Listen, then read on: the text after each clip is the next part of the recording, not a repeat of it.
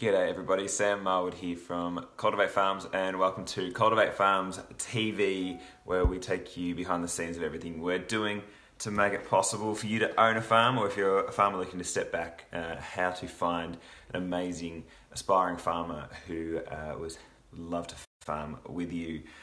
So these episodes are all about giving you a summary of what's happened in the past week, to try and keep you inspired, to give you lots of ideas, and to let you know of opportunities that are popping up that we want you to grab. So this week, I'm going to talk about what's happened, a quick summary of this week, a question from a 16-year-old, feedback from an investor, pitching to an investor's brief, and running a workshop on pitching a farm, all that and a few more cool things. So please send any comments you've got as we're going live, or if you are listening or watching later, we still want to hear from you. So please send emails and messages, etc. So we have 394 members signed up. That's 5 more since last time we updated. Encourage you again to keep signing up. Make sure you fill out your details fully, because what we do is send you farm opportunities and match your criteria. And if you aren't signed up with your details, you'll probably miss out on your farm dream, and we don't want that to happen. So please jump on and sign up. So what's happened this week? There's just so much going on. We are being bombarded. I'm slowly getting around to all my emails, but there are just some great opportunities happening. It's very exciting. Lots of doors being opened. They include being able to present to a couple of state governments around how we can solve the young farmer problem and how we can provide solutions to retiring farmers, which is really exciting. So we're pulling together presentations around all that with lots of ideas and talking about you guys and all the conversations we've had with you aspiring farmers. This is a really great opportunity. People are wanting to hear from us. So send us through any ideas you have that we should be pitching to governments around how to help you. I spoke at a leadership forum in Wodonga last night, which was a lot of fun, and pretty much summarised my lessons and Tim and Tegan's lessons in starting up Cultivate Farms, and how the power of the internet, i.e. doing things like this right now using Facebook Live, is available to anyone starting a business. And I don't think we've realised that as a business world, and especially as aspiring farmers. I just reiterate, you guys, you have social media for free on your phone right in front of you now that you should be using to your advantage to get you onto your dream farm. And I also had the chance, and I'll post that video editing at the moment, and I also had a chance to speak to a bunch of year 11 students, which was hard work in some ways. They're just sitting there like this, wondering who's this bozo talking. But I said to them, they are living in the best moment in history to not know what they want to do with their life. They can go and dabble and find ideas that they want to chase, and they've got plenty of time. And they, again, grew up with the internet and social media, and they should be using that to their advantage to find the solutions they want out of life. So it's probably a little bit bigger than just talking about farms and farming, but I just love that concept of being able to share ideas we've had from starting Cultivate Farms and inspire other people to follow their dreams, and especially aspiring farmers. The other thing that happened this week was we have met up with Kevin Sheedy, AFL legend from the Bombers and also GWS, and a couple of times now, and he is very excited with what we're doing with Cultivate Farms. He loves the concept of us backing young farmers and also helping retiring farmers step back. He gets it, he got it straight away.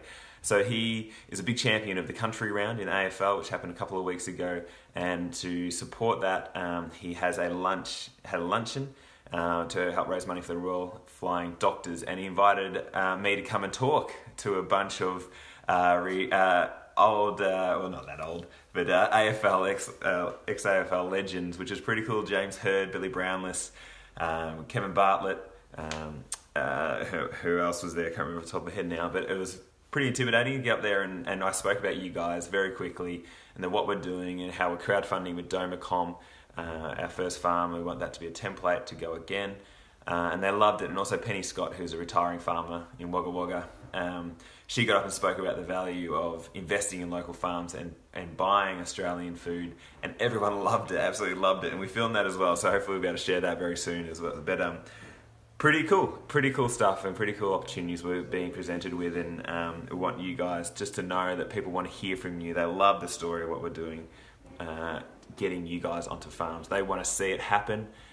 So I just want to encourage you, get out there and tell your own story You're probably a bit shy of doing it, but time after time I tell your story to other people and they get inspired and they love it. So get used to the idea of telling your story, that you want to be a farmer and you're going to make it happen. It's just a matter of time and finding the right people, because do not be afraid that people won't love it. They will.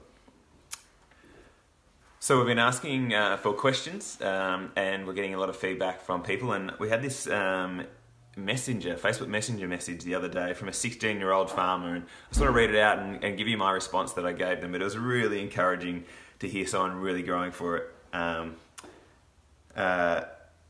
it is from a guy, 16-year-old. He says, Cultivate Farms is all about owning a farm, that dream farm you've always wanted of and always dreamed of. And I'm a 16-year-old farmer, and I lease a piece of land and now do my own farming. But I'm curious, for a 16-year-old farmer, what should I be doing exactly? What should be my plan? Because at the moment I'm kind of stuck on what to do and how to understand these things. And I read this and I thought, wow, this guy is already leasing land at 16 years old and he's out there working. I was very, very impressed, and I guess I want to use this to inspire you guys that there are young people out there absolutely going for it, and all they need is a bit of guidance. So I said to him, mate, you're a champion, absolutely love it. I love your energy, and it sounds like you're doing what you already need to build your skills, create wealth, and demonstrate by your actions that you're fair dinkum in wanting to become a farmer. And then the next thing I said to him was, get a little black book, and I've talked about this before, get a little black book, write down all the retirement age farmers in your district and figure out ways to naturally be able to go to them and just become their friends and provide value, find ways to help them, and not with the intention of bombarding them, telling them you want to have their farm and give it to me now.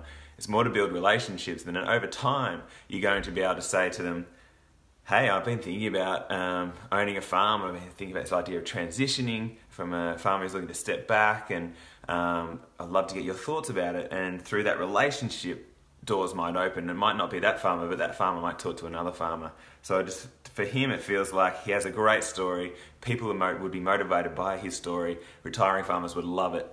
So no, why not use that story when you've built a relationship with these retirement age farmers, and have a list of 50 of them and try and figure out the next 5 years how to hit them up and become their friends and provide them value. So he loved that, and now hopefully he's off there and hopefully watching now and getting inspired and pumped up to follow his dreams. Investor feedback. So we're talking to investors more and more. It is very, very cool conversations. And I was talking to one the other day, and I just wrote down some notes as I was talking, so I thought this is great feedback for you, that one, there are real people out there who have money who want to back you, and two, just to give you some of their thoughts around what they're thinking and why you should be thinking, hey, I can provide a lot of value to these investors. This investor is based in a major city in Australia and has always had this niggling feeling that they want to own a farm. They've worked in the agriculture industry and they're thinking a lot like, can I do this myself, is sort of the question they're asking, which I thought was really interesting, that they've got all the money they need, but the thing that's holding them back is they don't have the skills or the know-how to run a farm or the confidence to go about doing it. Their concerns were, can I make enough money just to cover a bit of debt that I might need or might be advantageous to have that debt, let alone thinking about how I make it really profitable. So that's like, they just want to own a farm is their driver. So they'd love to get involved commercially in the farming enterprise, and they'd love to help out as much as possible, but the main thing would be supporting the business side of stuff. So basically they can't quit their job to run the farm. They need someone to own and run the farm with them.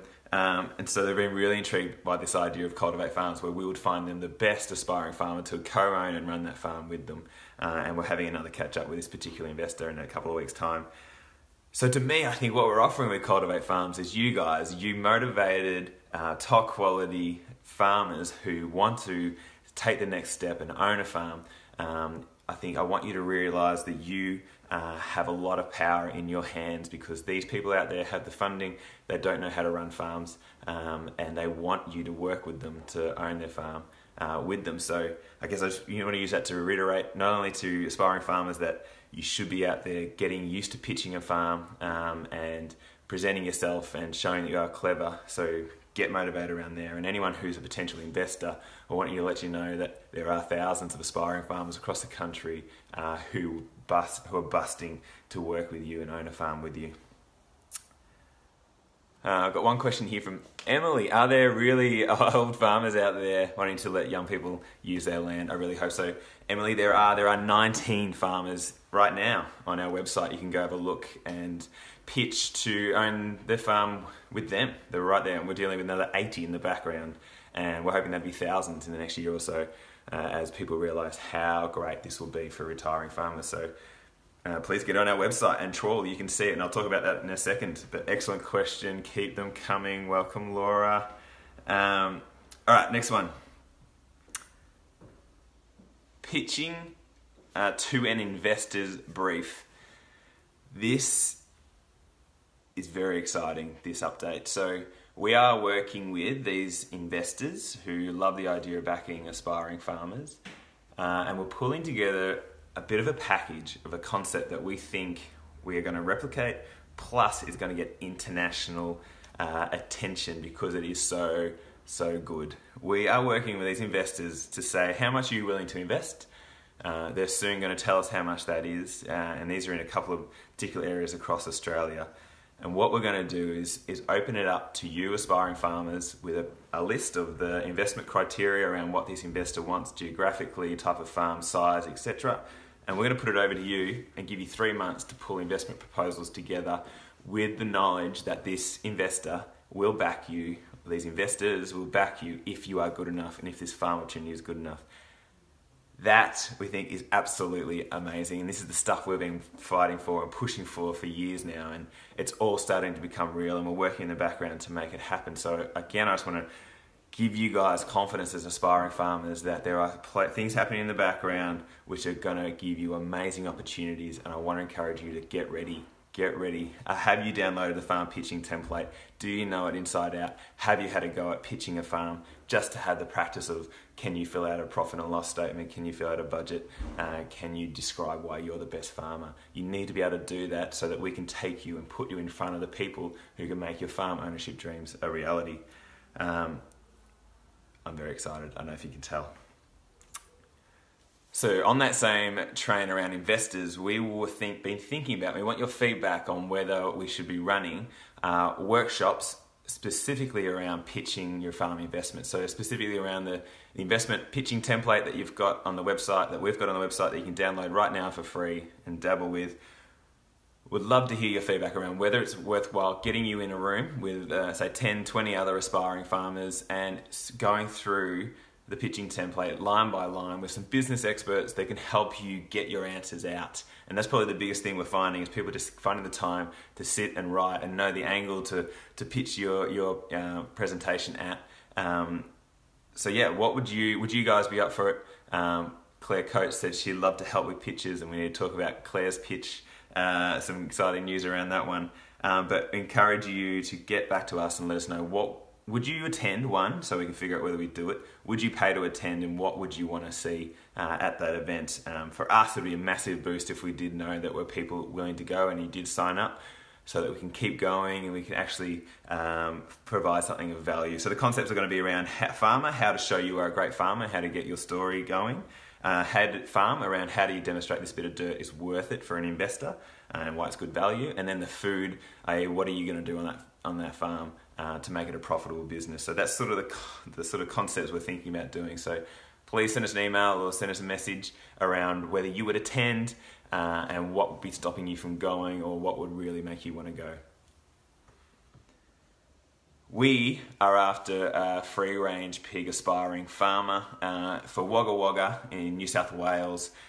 This farm is going to be the second only crowd-funded farm in Australia. You can go to Domacom to check out and verify that that is the case. They're the organisation we're crowdfunding with, but we need an aspiring farmer to farm with Penny, who I talked about before. It is a really awesome free-range pig farm, a bit of ecotourism attached there, and Penny has some amazing ideas. But she needs you because she needs more grunt work around her, and she wants to own this farm with you. So if free-range pigs are your thing, if living in Wagga is your thing, I would strongly encourage you to reach out. There's a basic pitch that we ask you to fill out. It's all on the website for you to download. It's 69 hectares. It's 27 kilometres south of Wagga.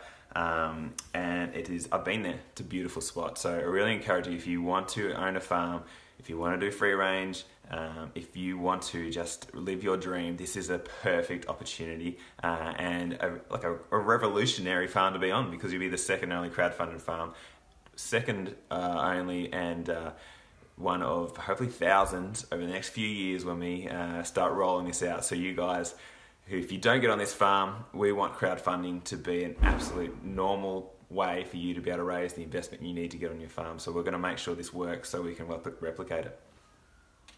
And then finally, there are 19 farms up for grabs right now for you to apply. It's very, very simple. We've had a few that have just had so many responses. We've been bombarded, which is great. We want to see that. We want you guys thinking about it.